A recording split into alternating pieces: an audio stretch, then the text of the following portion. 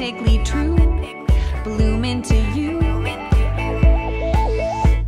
Are you wanting to build a business? Are you wanting to be successful? Are you wanting to live the life of your dreams, but you are afraid of too much work, too much stimulation, not enough rest, all the things? Me too. I had so much, which I'm still overcoming, PTSD over the school system, our school system in America, that made me feel so pressured, so stimulated, no breaks. I manifested all sorts of crazy symptoms so that I could have time to leave class. And when we had that experience of pressure, push, go, stimulation, not enough time, get up for school, rush, long days, our nervous system, when we're older and we're an entrepreneur and we're trying to succeed, is like, I ain't having that life. Or at least that's been my experience of, no, I won't go forward because I'm afraid that I can't have what I want. So what is the solution if this sounds like you?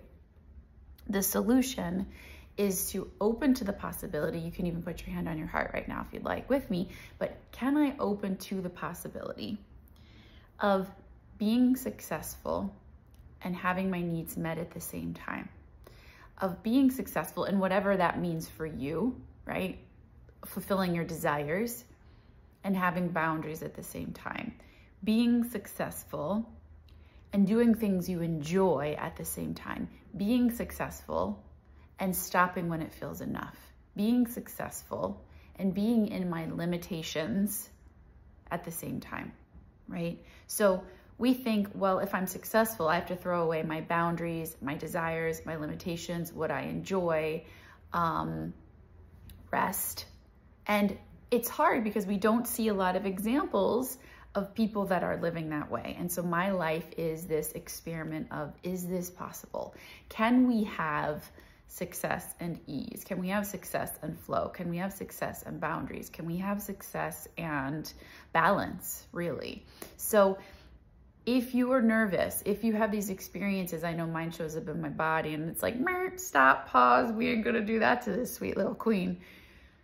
You can talk to yourself and say, nope, we're not gonna do it that way.